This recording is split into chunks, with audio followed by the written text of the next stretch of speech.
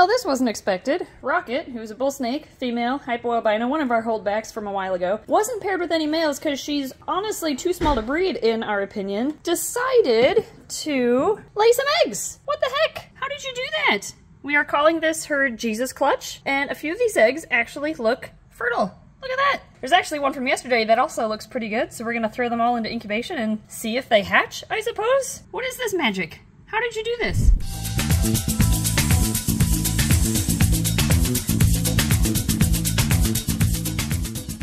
What a weird day today. This morning, our shop got broken into. That's a whole different video. And then, while the doors were getting fixed, we discovered our bullsnake had Jesus eggs. So, I wasn't gonna make a video about this, but I kinda do. I kinda wanna let you guys know that we have a female unpaired bullsnake that laid what looked like fertile eggs. So, I guess, let's put them in an incubation tray.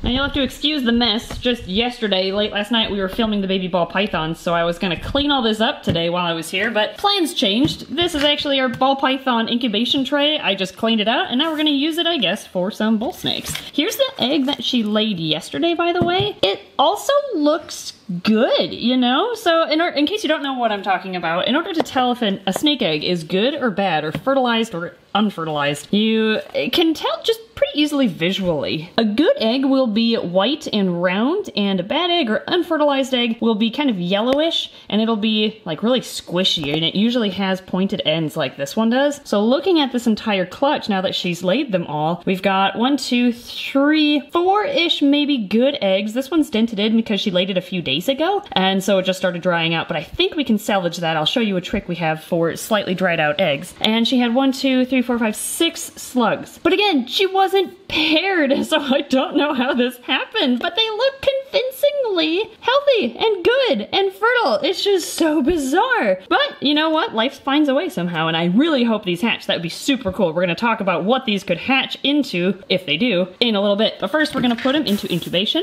I have perlite here in the same tray we just had those ball pythons hatch from. Gonna mix in some dechlorinated water. Okay, we've mixed it up so that when you take a clump and you squeeze it, it doesn't drip underneath, but it also maintains its shape. So we've got a good ratio of perlite to water there. Now we're going to make little indents for all of the eggs. 1, 2, actually, these 2 were attached, so I'm gonna actually leave them attached, I think. We'll put them right here. There's 2. I'm being careful to make sure they maintain their orientation, or at least the one that was laid a couple days ago, because by now the embryo will have already attached to the side, or the top or the bottom, usually the side of the egg. And at this point you don't want to rotate it because the embryo might drown. So we're gonna put them in there. They usually do that within the first 24 hours though, so these eggs, which were laid overnight, should be safe to like roll around. I'm not going to, just to be safe, but you know what, you probably could and you'd be fine. I'm gonna take off that sluggy egg.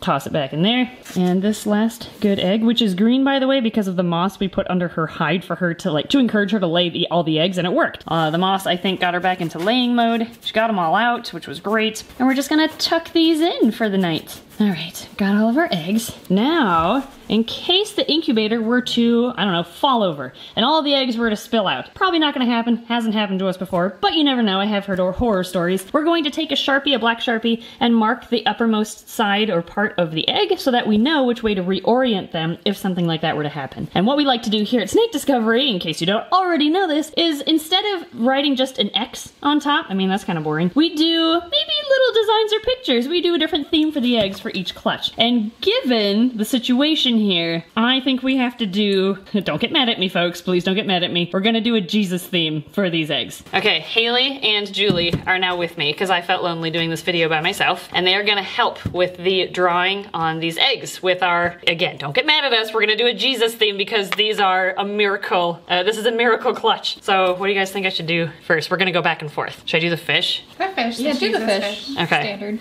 Okay, standard, yeah, we'll start with something easy. Topmost part of the egg. Ta-da! Fish! Okay, there we go. Who wants to go next? Guess I'll go. Okay, Julie is gonna go next. You should do the dove. Dove? Yeah, dove. Yeah. Oh gosh. That would fit with the clutch. Alright, so... And since you have doves, right? I do have doves. Yeah, perfect. Okay, so we're gonna do the beak and the head, the tail. Oh my gosh, that looks great! Is that good? Yeah, that's perfect. You can totally tell it's a dove. Yay! Nice! Nice. Okay, and Haley said they didn't want to draw on an egg, but I'm gonna hand the marker over. You're gonna do an egg. Okay. I'm glad I stole the fish. I stole the easy one. And you get a mossy... gross colored egg, green egg. Okay, I guess we'll do the water to wine. Does that sound? Oh yeah, Sure, yeah. wine goblet. Beautiful, nice. And I think we're not gonna draw on that one just because it's too crumpled in. Instead, we're gonna try to resurrect it with that trick I was mentioning earlier. Okay, for this last remaining egg here, which we're gonna zoom in on, this egg needs a little bit of help because it was sitting for a couple of days before it was noticed hidden under a cave. And that's what told us she was in the process of laying. So thankfully, she laid the rest. But this one is gonna need a little bit of help. It's getting a little bit dehydrated, and you can tell because it's starting to crumple in. So a nice trick is to actually just take a paper towel. We're gonna fold it a little bit. I'm gonna slightly dunk it in some dechlorinated water. And now we're gonna take this paper towel shroud and just lay it right on top of the egg. And hopefully that will help it. Maybe we'll check that one in 3 days and see what's happened. And with that, we put on our lid. Oh, these are not ball python eggs anymore. Those have since hatched. Now these are, oh, I shouldn't just write bullsnake. Rocket crossed with rocket. Oops, that's an upside down T. Rocket and Rocket were the parents, and maybe some Jesus influence. We don't really know. But now, into, oh wait, date 4/20 today. All right, into the incubator. The baby ball pythons literally came out of this incubator yesterday, and now this container's going right back in with our miracle baby eggs. While we're here, have the mangroves tipped? Nope. No pips yet on those. One of those actually looks like it's going bad. Now, I want to double check something about their mom. Okay, this is the bullsnake breeding list for this year, where I marked down all the pairings and all the confirmed locks that we saw. Shakira, Diarrhea, Jane, Brad, Hannah, Priscilla, Monroe, dotted. No, Rocket is not on our pairing list this year. So now there's only one more thing to check. Could she have been accidentally brumated with a male?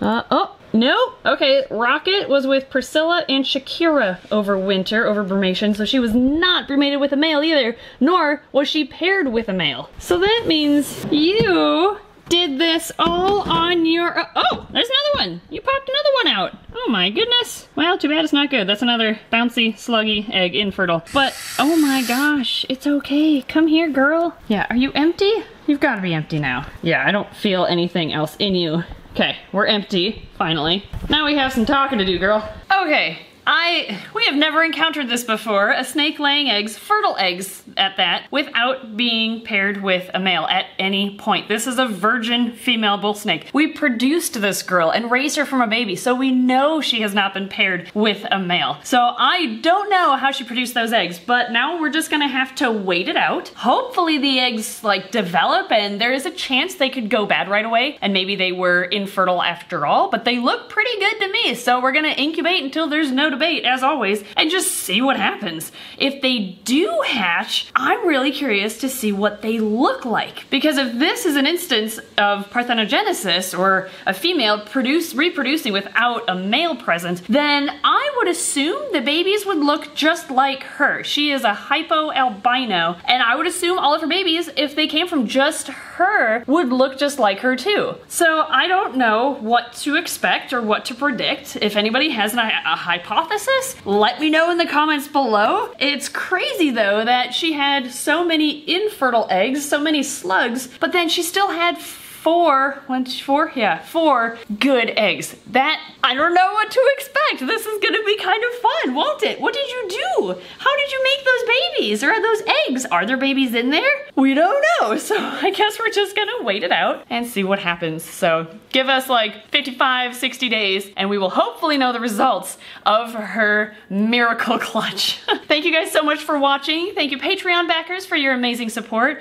Another fun thing about this snake is this is another one of our holdbacks that we are now breeding for the first time. So it's really cool. This is a really pretty bull snake. We noticed it right away when it hatched how pretty it was. She has her own hatching video. She is in a hatching video from way back in the day. So if you want, feel free to take a look at that. She hasn't changed much as far as her appearance goes. She has some really cool oranges and peaches and yellows and even reds in her scales, and they're all kind of modeled. Like the camera, I'm looking at the preview screen on the camera, and this looks exactly like how she does in real life. She's a really pretty bull snake. So I, for her sake, do hope that her babies hatch and are just as beautiful as she is. So we're gonna see what happens. Wish us luck, and we'll see you next time. By the way, I am not religious myself, and I hope I didn't say anything offensive in that video. If I did, I am so sorry. It was unintentional, but I am still very much looking forward to this miracle clutch. Wait, before we wrap up this video, I just realized we have good food here for some of our animals, including Allie is one of them. Do you want an egg? Look at that. Is that a snaky egg? Do you want to eat it? Here you go. Oh, terrible eater at its finest. There you go. Get it. You got a piece of grass. There you go. Nice. Allie won't let these eggs go to waste. That's for sure. Are you gonna? Don't pop it. Just swallow it whole, please. Please don't pop it. I'm kind of concerned with how much chewing you're doing. Swallow it. Swallow it. It's a tasty snake egg. She's playing around with it like it's a toy. Like it's a little water balloon that she's just gumming right now. Are you gonna actually swallow the thing? Or are you just gonna play with it the entire time? Well, it's keeping her occupied, so we'll call it a win. It's enrichment. Oh, there it goes. Nice. Oh, I gotta lick those lips. Oh, that was a tasty treat. Did you like it? You're gonna try to find more? Only one, sorry. Then we're gonna give one of these slug eggs to our blue-tailed monitor, who we have officially named Dennis the Menace. Dennis is doing great. He is an awesome addition to our zoo. I don't know how I'm gonna get this in here though without, freaking him out. Okay, we're gonna put it here and we'll see if he comes and grabs it. Well, Dennis decided he did not want to eat the egg. He just ran away. I think he's gonna want it though once he finds it. So I'm just gonna leave it there on his favorite basking ledge, and it'll be a nice little surprise when he comes back. Okay, now goodbye everyone.